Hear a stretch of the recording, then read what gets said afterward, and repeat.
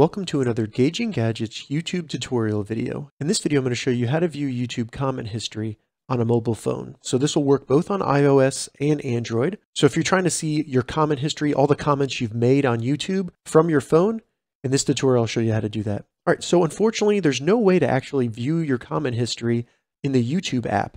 So what we need to do is open up the browser on our iPhone or Android phone, and this can be either Chrome or Safari, any browser.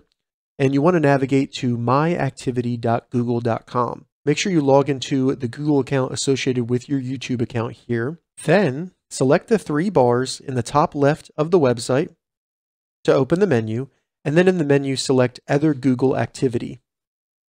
From here, we just need to scroll down under Other Activity until we find Comments on YouTube, and then select View Comments.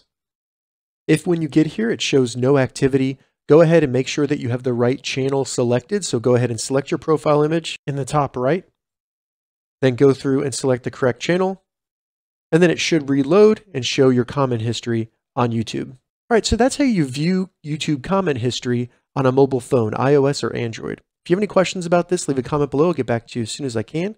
If you'd like to see more YouTube tips and tutorials, check the links in the description.